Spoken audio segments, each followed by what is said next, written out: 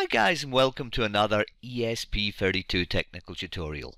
This one is by request. A chap asked me if I would cover in some more detail what it takes to build a C++ application to use ESP32. So let's get started. I'm going to assume that you have a Linux or some other development environment in which you can build regular C-based ESP32 applications using the ESP IDF. Okay, so we're going to start by cloning the normal template application that we normally use to build a normal C application. So here we do a git clone of Espressive's template, and I'm going to call this project, I'm going to call it CPP3, C++ number 3, because I've got a couple of samples, 1 and 2, and I'm unimaginative and we'll call this one 3. So we execute this git clones into our new directory called CPP3. I change into CPP3, and as we normally do, I run my make menu config. Now nothing special needs to be changed here. I'm just going to customize it for the way I like it. I'm going to change my baud rate. Yes. I'm going to say I want to use compression. Yes. And I'm going to change my log levels to verbose and no colors. And that's all I need to change. That's just preference. That's just personal preference. So now that we have changed our SDK config through the make menu config, I'm now going to run make -j5, and what this does is it just compiles the ESP IDF, and it does it in parallel, so it uses up to, I believe, 4 or 5 jobs to compile it very quickly in parallel. So I'm talking while that compiles, and we're done. So at this point, we now have a regular C-based environment where we can now edit the code. Now we can go in here and use VI or your other favorite editor like Genie, but I'm going to use Eclipse here. So I'm going to say File, New, C++ project, and select a makefile, an empty makefile project. And now I specify the name of the directory that we created, which from the Espressive template. Next and finish, and if we look in here, what we find is the code that was generated for us and built for us from downloading the ESP template and giving it a compile. Well, that's great. So now I'm going to delete the main.c file. This is the main.c file, which is brought in for us when we cloned the template app. But since we're not building a C file, a C project, we're going to build a C++ project. So I don't need that. Now the next thing I'm going to do is I'm going to copy from my ESP32 snippets, and the links for these will be in the YouTube description. I have a sample here called Hello World. This is a sample C++ main file. So we'll put it in there, and then later on we will walk ourselves through it. But for right now, I just want to paste it in place. So at this point, we have a build environment which is absolutely perfect for building C programs. So we need to change this to create a build environment for building C++ programs. So we bring up the properties of my project and we go through some steps. So first of all, in my build settings, I'm going to say don't use the Eclipse build environment, use the external environment by running make. Well, that's easy enough. The next thing I'm going to do is I'm going to specify where we should look for header files. Now there's many of these header files. These are the Espressive header files, and rather than type them in because there's a lot to type in, what we can do is we can take a set that I have pre-built and again uploaded into the ESP32 snippets, and it's in the Eclipse folder, and I'm going to copy the path to that file, copy the path.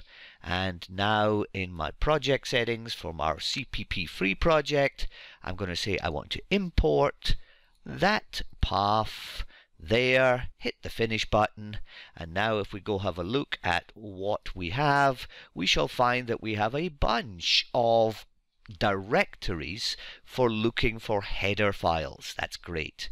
And there's one final thing that needs to be done in our project. We go up to Properties again, and in the Indexer tab, no, that's not right. In Preprocessor Includes, no, yes, in Providers, Preprocessor Includes Providers, we select the CDT GCC built-in compiler settings here, and we change this to be our Extensa ESP32 ELF GCC setting. And this basically says that the Extensa ESP32 compiler is going to be run to generate the compiler settings, which are going to be read by Eclipse in order to determine the location of some of the include files. So I hit the OK button on this. And what we will now find is that if we open up our Hello World programs, we see that we are greeted with some warning errors, and that's because we haven't yet run a rebuild of the indexer. If I say that I want to rebuild the index, if all has gone well, those errors have gone away. And now after those steps, we're ready to code. So this is the sample program that we brought in, and I'll take us through this in detail. This is just a C++ program, and my goal is not to teach you C++. And what we do is we have our app main entry point. Now the app main entry point is where control is given when the ESP32 starts up. It looks for a function called appMain. But if you've studied C++ at all, you may have heard a concept called name mangling. And what that means is that in C++ I can define a function called f, which takes an integer. Great, there's a function called f, which takes an integer. And I can create a function called f, which, for example, takes a double. Okay? So there's two functions with the same name that take different input types. And depending upon what parameter I call that function with, the correct function will be called. So if I call f and pass it as a parameter an integer, this function will be called. And if I call f and pass it a double, this function will be called. Now, in C, you can't do things like that. So how does the compiler know which function to call? And the answer is that when this code is compiled, two functions are created, but they're not called f. Instead, they are decorated or mangled to include the parameter types expected by the function. So this is what's called name mangling in C++. Now, by and large, it doesn't show up for us. However, if we're calling from a C program, this appMain function is not actually called appMain.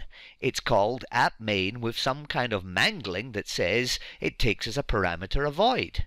So the solution for this is this extern double quotes C, and what this does is this declares the name of a function to have C bindings. So this function will be exposed without name mangling, and that's the secret sauce in order to call the appMain function from outside of a C++ environment. So looking at this, we've created a C++ class. It's called greeting. It's got two methods in it, hello English and hello French, and it's got another method called setName, and name is a private variable. So for example, when I create my greeting class, I can set the name to be my name, and then I can call the method hello English, which will echo hello my name, and if I call hello French, it will log bonjour and my name, and there we've created a class which encapsulates this. Notice also we're able to use C++ standard template library functions. Now again, this is not a C++ education tutorial. This is as much showing you how to build it in an ESP32 environment. But the standard template library gives us things like dynamic strings. I can concatenate onto a string. I can pass a string around by copy or by reference.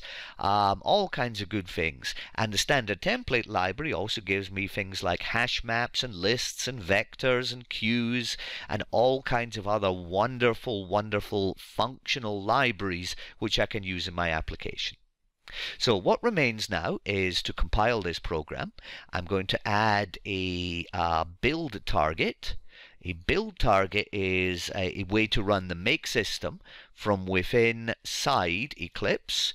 So I run the make system and it compiles and it's done. If I run it again, it doesn't have to compile anything because everything's clean. If I change my source file, hit save, compile it. Oops. Sorry, let's hit that button again, compile it, and it rebuilds the hello world. Great.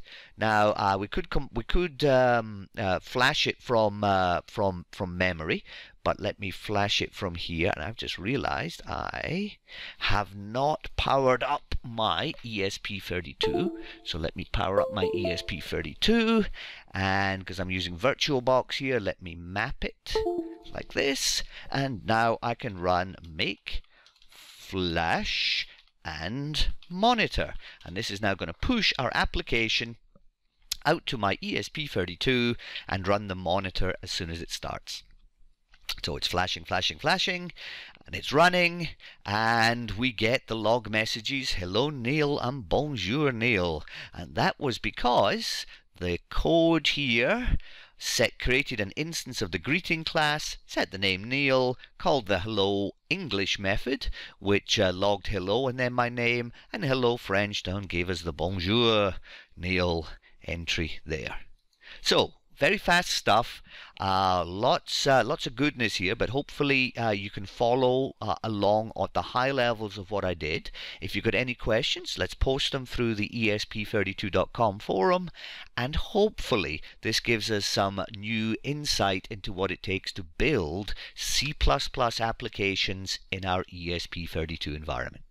Thanks guys, and I'll talk to you later. Bye for now.